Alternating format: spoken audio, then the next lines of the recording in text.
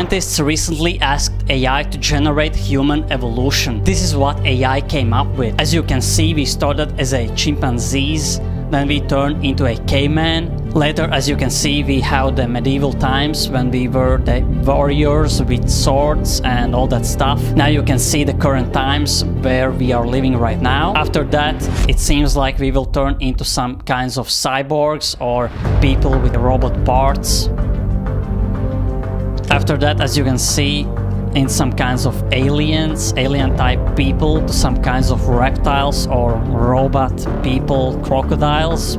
Later it looks like we will turn in wires or nanoparticles into buildings or something like that.